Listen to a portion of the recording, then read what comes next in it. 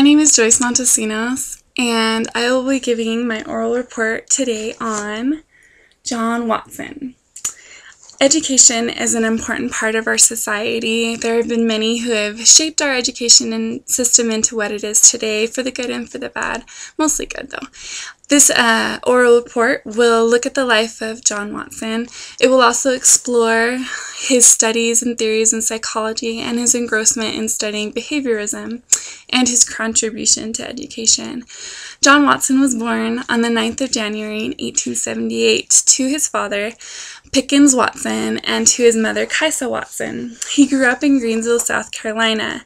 Now, his mother encouraged him to be good, to do good. She wanted him to be a good Christian and to do well in school. While his dad, on the other hand, was bad. His dad was bad.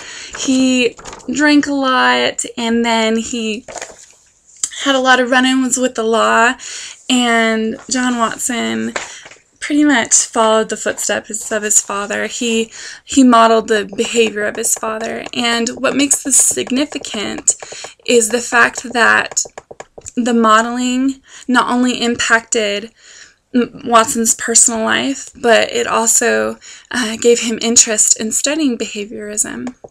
When Watson was 13, his father had an affair and left the family. Watson then continued to rebel against his mother, and he was arrested on two different occasions for violence. He assaulted neighborhood children because they were black, and he often disrespected his teachers by disrupting class. However, at the age of 16, things began to change. He was accepted into Furman University, and he was 16 when he was accepted into Furman University, and his teacher, he had a teacher there named Gordon Moore, who introduced Watson to the subject of psychology, and so he began to be dedicated in his studies. Now, Watson attended Furman for 5 years, graduated with his master's in 1900, and then he went on to continue his education in the University of Chicago. And what I find really interesting is he was 25 when he earned his PhD in psychology and neurology. I just have one thing to say about that. Wow, like he's 25 and he's got his PhD. I think that's incredible. Now, he stayed at the University of Chicago as an assistant to the teacher, and then later as a teacher.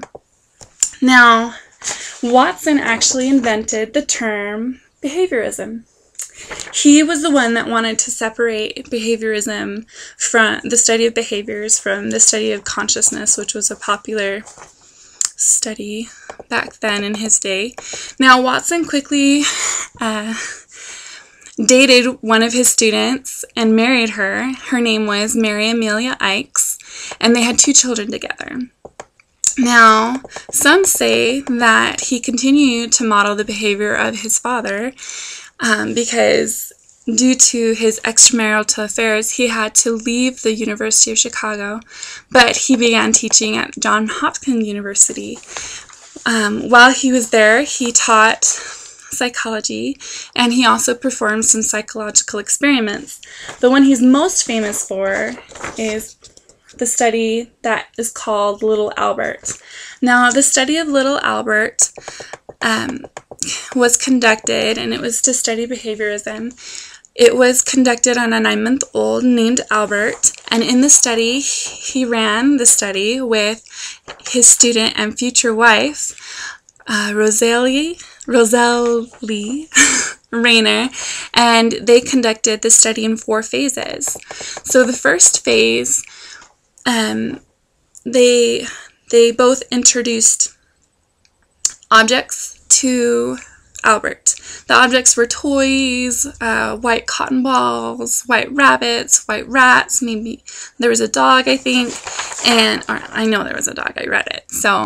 But these objects were introduced to Albert to study if there was any aspects of fear, or any signs of fear, I mean. In the second phase, these objects were presented again to Albert, but this time they were accompanied with a loud noise. And so what resulted was that he was afraid of these objects when he saw them. Now in the third phase, the environment changed as the objects were presented. So if he was presented a rat in a dark room, maybe he was now presented the rat in a light room where he could see it. So what happened was, in the third stage, as the objects were presented, the fear started to subside. By the fourth phase, the fear was detached. Watson claimed that this study of little Albert proved that fear can be conditioned, and so can the remedy. Therefore, behaviors can be conditioned, but behaviors can also be rectified.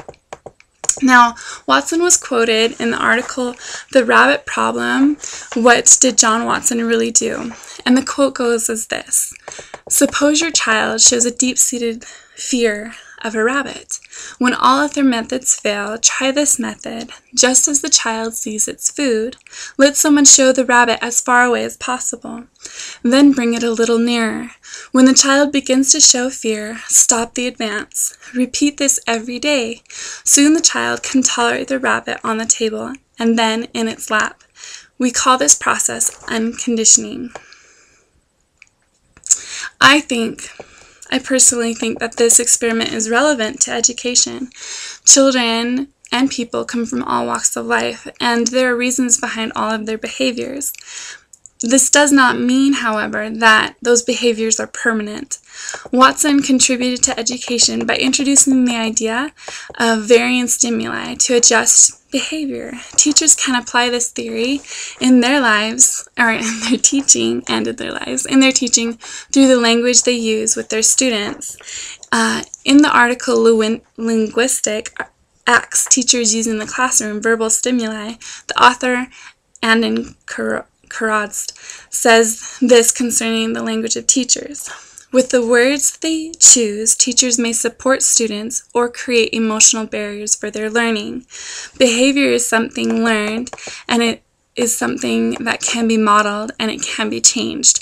It is vital that teachers exercise caution in the environment they provide each student. I have personally been affected by this philosophy in both the good and the bad. I struggled with math for many years because one of my grade school teachers lost patience with me and refused to help me understand certain concepts in math. It was not until many years later that I was able to overcome that math wall to understand those concepts that had evaded me for so long. It took a teacher that had foresight and patience to adapt their teaching in a way that I could understand. And so that's the message I want to leave you guys with, that Watson contributed to education to let teachers know that they can use his findings to adapt their teaching. They can create an environment where they'll support learning. And that's my report on John Watson. I hope you enjoyed it.